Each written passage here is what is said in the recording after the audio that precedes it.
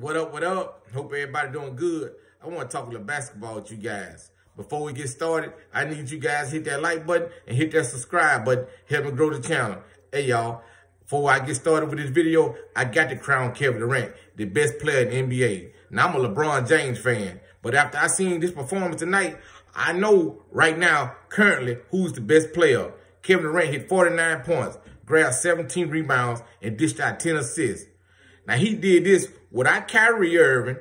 He had James Harden there, but James Harden didn't look like a shell of himself. I think he was 1 for 10 from the field. Now, I want to give a big shout out to Jeff Green. He kept Kevin Durant. He kept him close.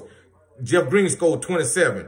Blake Griffin hit 17. But tonight was about Kevin Durant, man. You know, everybody been questioning Kevin Durant because he went over there with Golden State and won 2 rings. They said he can't do it on his own. Well, he did it on his own tonight. In a must-win game, he got it done, man. Big shout out, man. I got to get a man his flowers, man. Because Milwaukee had this game won. And Kevin Durant will Brooklyn Nets to a win.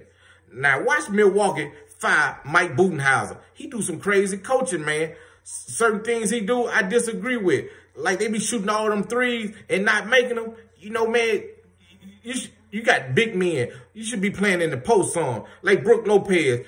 I understand he hit 3 threes tonight, but, man, that guy need to be down in the paint getting them bunnies, man. He need to be dominating the little man. Chris Middleton, he didn't show up tonight. Now, Drew Holiday had a decent game, but they needed more from him, especially Chris Middleton.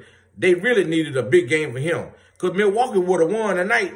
They would have felt good by going back to Milwaukee up 3-2. Well, that's not the case now. Brooklyn's up 3-2. Now the pressure's back on Milwaukee to win in Milwaukee and force a game 7 so they can go back to Brooklyn. Now watch what I say. Mike Budenholzer get fired at the end of this year.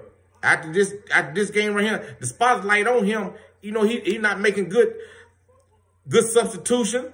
He not making good adjustments, man. Like Kevin Durant scored all the points. They supposed to be double team Durant. Got the ball out of his hand. Make the others beat him. Not let Kevin Durant go off, man.